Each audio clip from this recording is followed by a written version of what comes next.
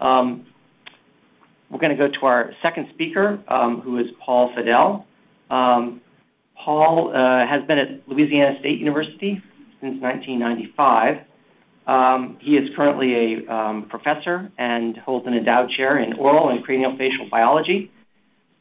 He's also director of the Center for Excellence in Oral and Craniofacial Biology and Associate Dean for Research at the LSU School of Dentistry.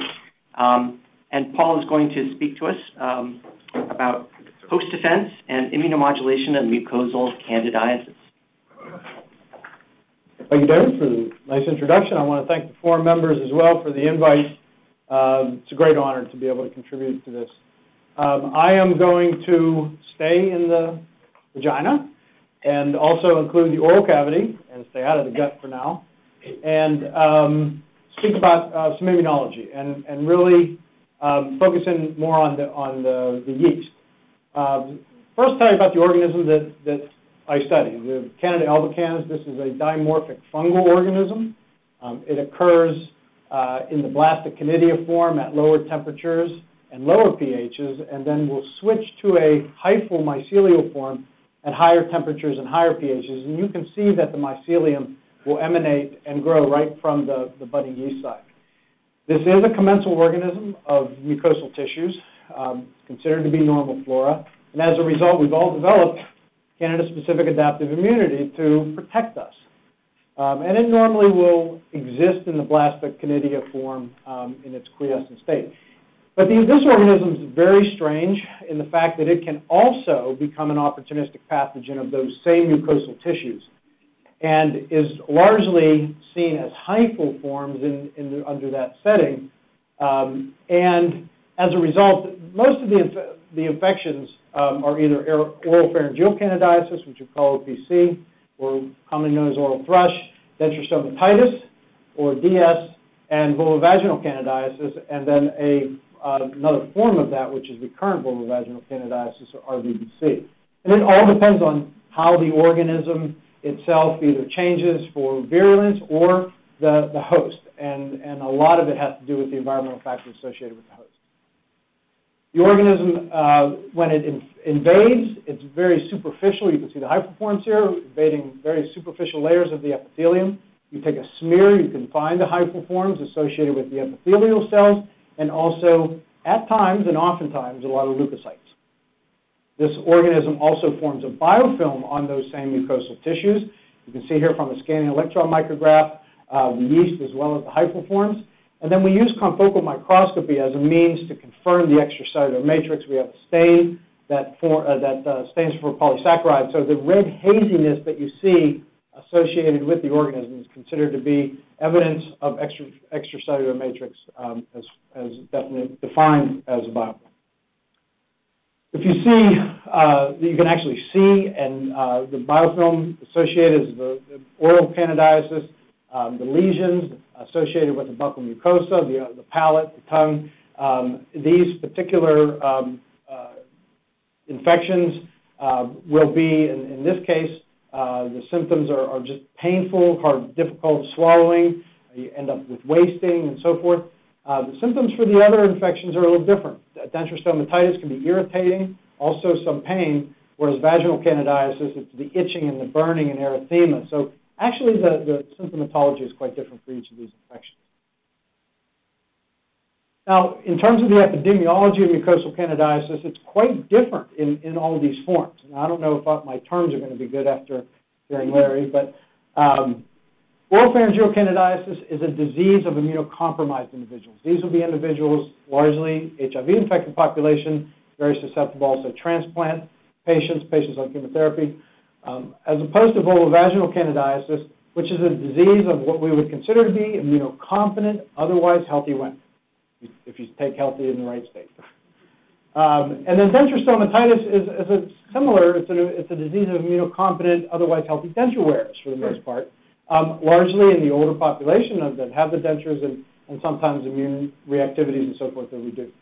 So you can just see from the epidemiology that the host defenses that are responsible for protection against any one of these infections are very different for each particular site. And that's really what I want to impress upon you today and talk about. Now, for the non-immunologists in the room, I just wanted to get some terms out that I'll be speaking of. When we speak about host defense, we're largely talking about cells. These would be the leukocytes. We speak of T cells, CD4 cells, or CD8 cells, or B cells. That's part of the adaptive response. We also speak of neutrophils, macrophages, which are part of the innate immune response. And I'll be speaking of epithelial cells as well, mainly the mucosal types that are associated as well with the innate response. Then we speak of cytokines. These are soluble biological response modifiers. We call them interleukins, chemoattractants, chemokines, and such.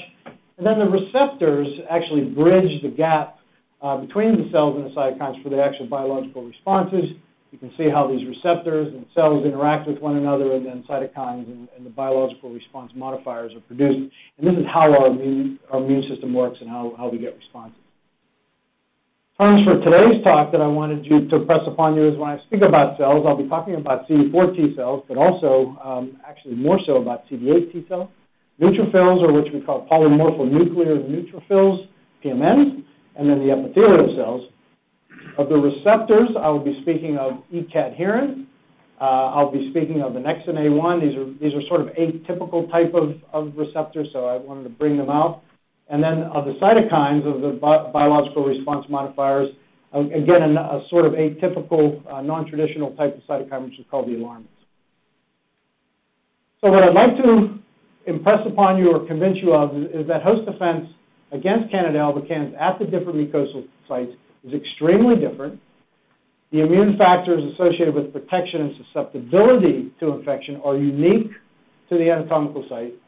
And also then the role of the mucosal biofilm in pathogenesis is likewise different at each mucosal site. So in terms of the dogma that we've used in terms of host defense against mucosal candidiasis, it's always been thought, and for a long, long time, that for protective host defenses against mucosal candidiasis requires CD4 T cells. And this was the protective response. You obtain resistance to infection as a result of that. For the most part, host defense against oral candidiasis follows that dogma. There are some caveats, and the caveats are that in HIV disease, those individuals lose their CD4 cells, and they do get increased susceptibility to opportunistic infections, largely oral candidiasis. But the oral candidiasis in these individuals can either be recurrent, sporadic, and some of them don't get infections at all. So obviously the question is, do other immune responses function in some capacity for protection? And it turns out that we've identified CD8 cells as a secondary player when and plays a role in protection when the CD4 cells are in fact lost. In terms of host response against vaginal candidiasis, you could throw that all out. It goes against dogma completely.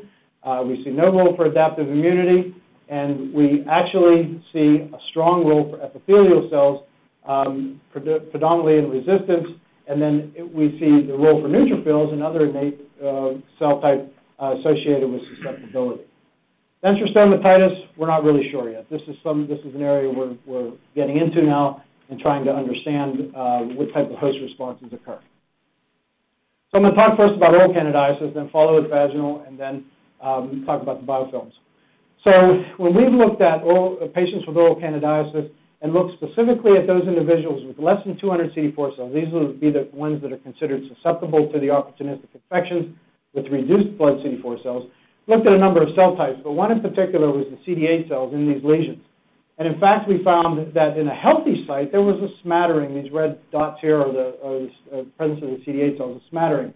But in an infected site, in a disease site, there was a large accumulation of these CD8 cells that were lined up along the epithelial lamina-propria interface, and they seemed to have been called in response to a problem. But the issue was that these cells were all locked in this interface area, and the organisms, as I showed you before, is out here at the edge of the epithelium, and we were very curious as to why they weren't moving through there.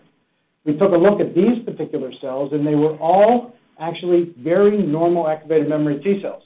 So they should have been able to function adequately, and if they were to provide protection, they should have been able to migrate through that tissue.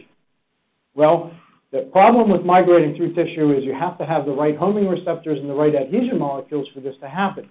And normally when a cell moves into tissues and goes through the vasculature, they have certain receptors on them. And in fact, the tissues themselves will upregulate certain receptors called adhesion molecules that will sort of trap the cells as they come through. And in fact, these homing receptors then, they're associated with it, will hook up and finally stop the cell from rolling, and then it was able to extravasate through into the tissues. So this is the process by which those cells I just showed you probably got into the tissues. So what we did then was looked at a series of adhesion molecules and homing receptors on the surface of these cells, and one particular one with an adhesion molecule called MADCAM, which was associated with migration of cells into mucosa. We saw that in a disease site there was a significant enhanced expression of that adhesion molecule and showed to be statistically significant. So that seemed to be a means by which made sense that the cells got into the tissues.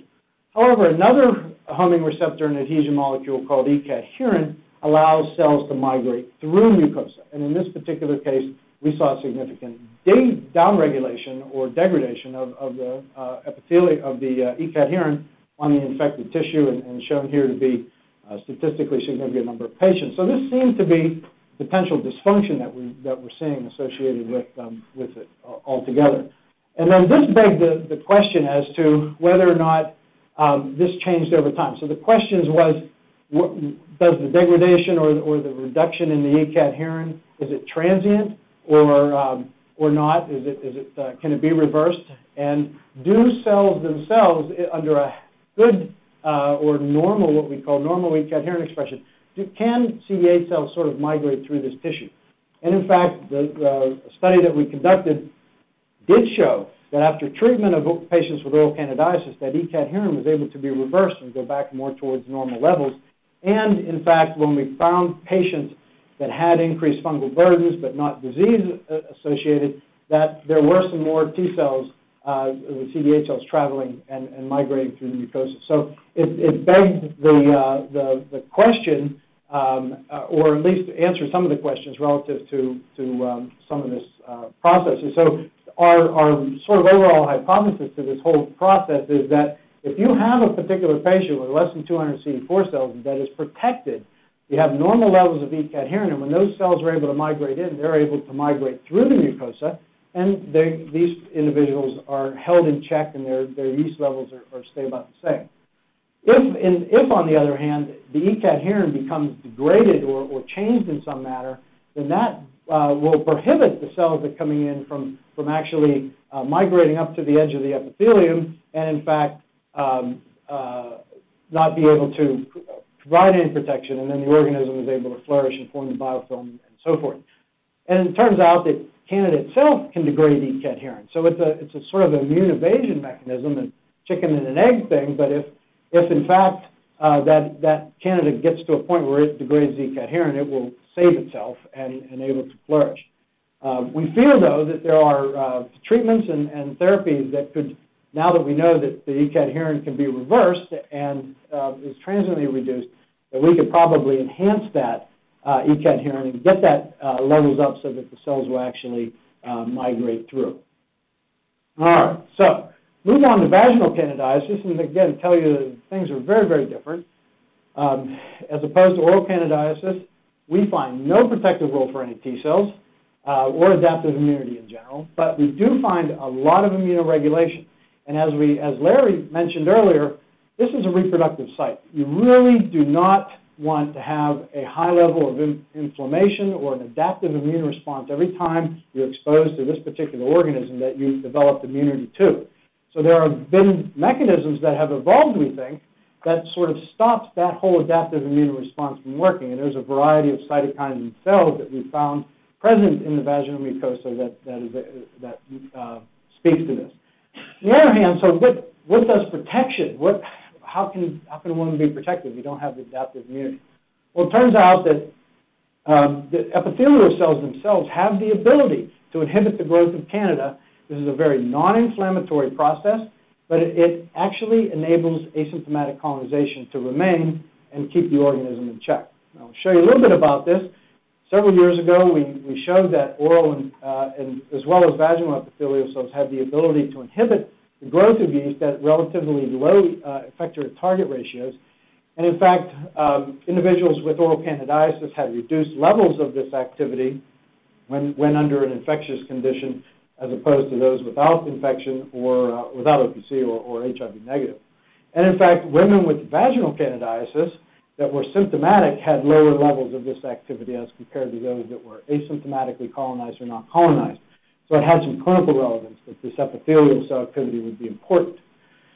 We found that this required cell contact, but there was no metabolic activity occurring within the epithelial cell to enable this inhibition, and in fact requires intact but not necessarily live epithelial cells, because we could get the activity if we fix the cells, as long as they were intact.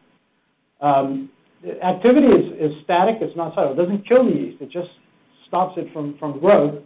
And the actual receptor is acid labile. In fact, the acid treatment doesn't degrade or doesn't affect the viability of cells, but it either degrades or affects this particular receptor. So this provided a great tool to be able to identify what this receptor was. And it turns out that this receptor is an XNA1. It's a 33-kD acid labile protein, and in fact defined as a molecule that affects signaling cascades within cells that inhibit growth, among a lot of other functions. But this made a lot of sense for a particular receptor associated with this.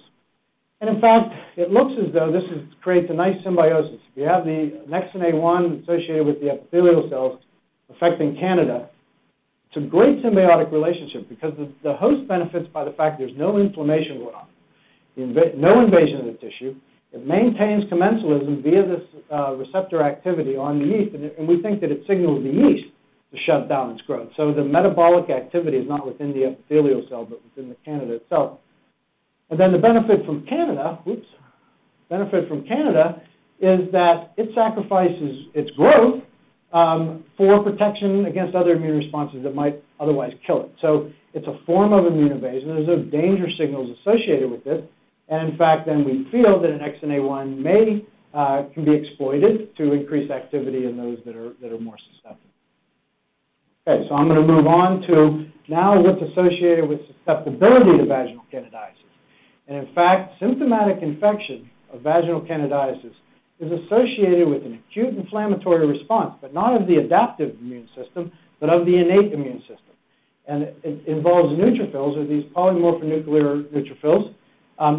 They're non-clearing. They don't seem to function well in that microenvironment, but they actually create a lot of the symptoms that are associated with vaginal yeast infection, more so than the organism itself. And so it has sort of changed our thought processes on this whole issue. So the whole idea of protection and susceptibility to infection has gone through a paradigm shift over the past several years now, going away from some deficiency in adaptive immunity to actually issues of innate immunity. These particular studies were done through cross-sectional clinical studies as well as animal models, and they taught us a lot, but they couldn't tell us what the factors associated with susceptibility were until we actually entered into a live challenge human model where we were able to follow the natural history of women given a vaginal yeast inoculum. And then that was followed up with animal models, and we were really able to sort of unravel what was going on here. And what we saw was that under a symptomatic condition, in any woman that was inoculated, we would see the cellular infiltrate associated with the symptomatic episodes that were the trinucleated polymorphonuclear neutrophils. Under an asymptomatic condition, a woman that just became colonized, had no symptoms, or was not colonized at all, there was really no level of this infiltrate at all.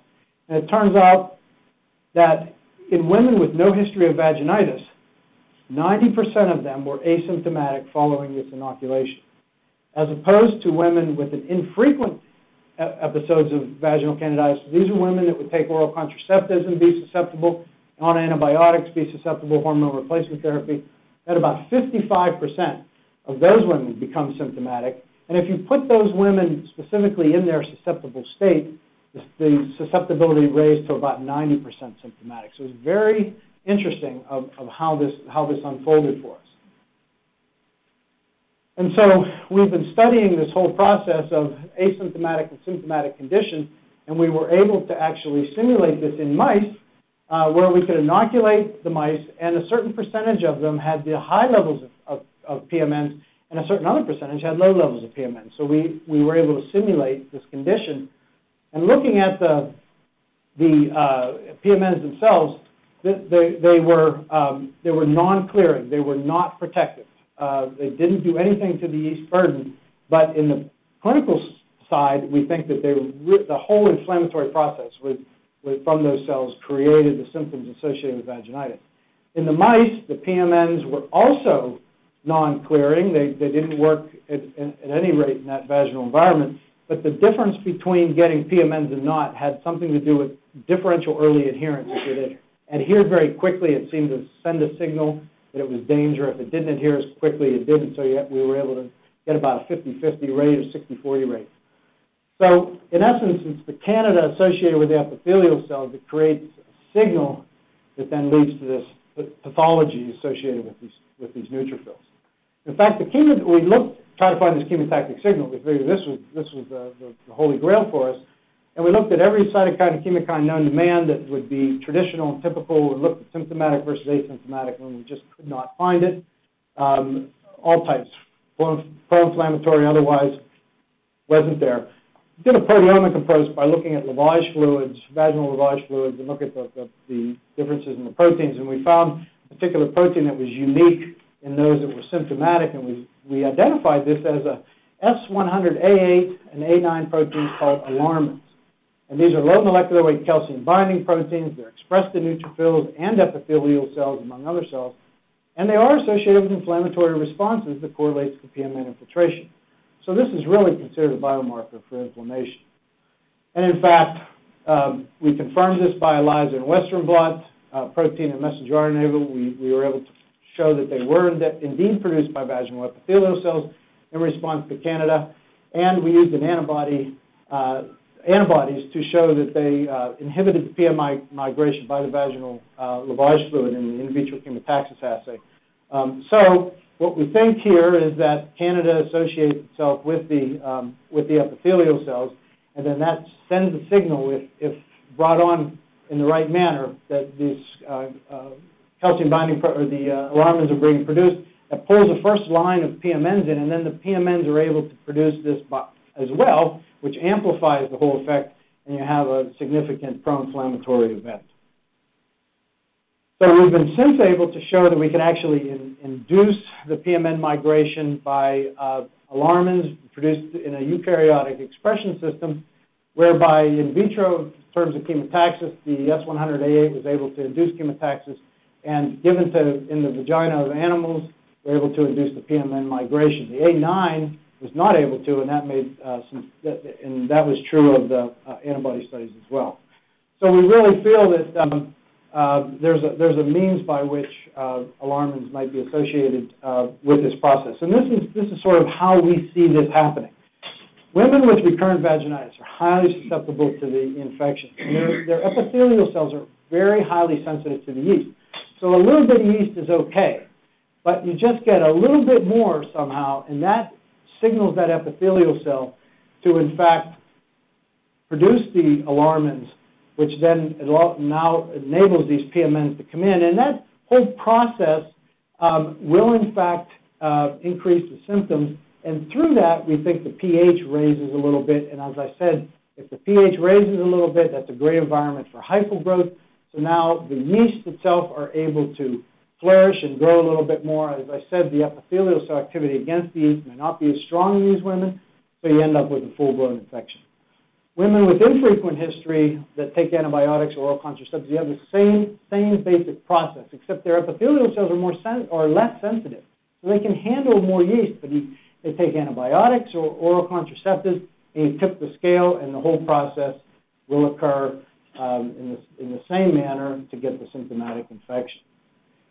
However, a woman with no history of vaginitis that's resistant, their epithelial cells are not sensitive to yeast at all, and actually highly tolerant, so they can handle a lot of yeast. They take take oral estrogen, the antibiotic therapy, hormone replacement therapy. It's fine. They don't signal that cell at all. The epithelial cell activity against that yeast is also pretty good, so it keeps it controlled. In essence, you have no symptoms, and in fact, the yeast stay in the blastic candidiasis phase, and you have basically asymptomatic colonization. So this, I think, is important for diagnostics and treatment. The current diagnostics for VVC are actually limited. The challenge is being that Candida is commensal, so it's present in the asymptomatic state. Positive diagnosis requires symptoms and culture positive, but the current diagnostic tests are based on organism alone. So can we develop a better diagnostic by looking for Candida and the symptoms, using alarmins as the marker for the inflammatory event, and use that accordingly? And also immunotherapeutically, block or neutralize those alarmins. Potentially we could reduce or eliminate the symptoms and relegate Candida back to the commensal state. The last thing I just want to touch on very briefly is the idea of mucosal biofilms in pathogenesis. Candida does form biofilms on the oral and vaginal mucosa. The kinetics and architecture are very similar, but we do have the ability to use mutants that will not, in fact, form biofilms, but colonize the tissue normally. So here again you have the confocal and the SEM of a wild type, and here you see the mutants that are, you don't see the haziness and so forth. There's no extracellular matrix. So we looked at this in the vaginal tissue and tried to determine what effect the mucosal biofilm had on this particular situation, and in fact there was no difference. The biofilm deficient mutants had the same levels of PMNs, virtually the same levels of CFUs, and same levels of the alarmin production. So there was just seemed to be not a role for the biofilm, particular in this case. On the other side, in the denture stomatitis, here we see a completely different story, and we've just been able to sort of produce a model of denture stomatitis. This is kind of cool, so I like to always show it. It has this is the maxilla and the mandible of a rat. You see that it opened. We have a denture that we make from unique with an impression that has a fixed portion to it, and then a removable portion stuck by a magnet here, so that you can take it on and off and look for biofilm and inoculate and look at the whole issue of biofilm and get the disease situation. And in fact, over time, we see that the biofilm does develop on both the denture and the palate over an 8-week period. You can see how the red haziness comes across a little stronger as time goes on. And in fact, those animals do acquire disease states, a score of 1 or 2 of hyperplasia here you can see in a lot of those animals. However, when you inoculate with the biofilm deficient mutants, only the wild type animals acquire disease. The biofilm deficient mutants have no disease. So there seems to be a direct relationship with biofilm, in fact, in this. And so the process by which this happens is we think the denture acquires Candida first, forms a biofilm, and then that biofilm starts seeding the actual tissue, and then the tissue itself will induce somewhat of an immune response, but this continuous feeding and biofilm formation then on the actual mucosa itself will spawn even an amplified immune reaction, and in fact probably is a chronic inflammatory response induced by the host rather than the organism itself again. So we're currently looking at what these might be and how they function, and in fact what type of immune response this might be. So in general, denture stomatitis, you have biofilm required for disease. Makes a lot of sense because the disease is initiated after biofilm formation and it's chronic rather than acute. Vaginitis, on the other hand, biofilm is not required for inflammation of the symptoms. This disease is acute and initiated by the adherence and sensitivity to the epithelial cells. So the biofilm in this situation is probably more critical to treatment and clearance of drugs or the immune response. You can think about the fact that maybe the PMNs can't penetrate the biofilm well enough to have a function, or antibodies might not be able to penetrate well enough, and so forth. So we think that the role is very different. So overall, I hope I was able to impress upon you that host defense against Candida is extremely different at the different mucosal sites, whether it be adaptive immunity with T cells at the oral or innate immunity, PMNs, neutrophils, epicells in the vagina, and that the immune factors associated with protection and susceptibility are unique to the site. We have the alarmins in the vagina, the annexin in both tissues associated with protection, the cadherin in the oral cavity associated with protection, and then finally the role of mucosal biofilm pathogenesis, likewise very, very different for each particular site. So I just want to thank so many collaborators that have a role in all this. People in my lab, it was a lot of years worth of work that I tried to show you today. Our grant supporter couldn't do this without the clinical staff. And I will say that the denture stomatitis project, my colleague and wife is actually here. She's the PI of the denture stomatitis project, and that's really unraveling very nice. So thank you very much.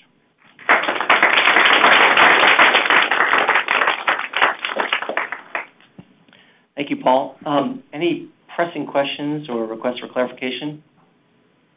I think we'll have time for discussion.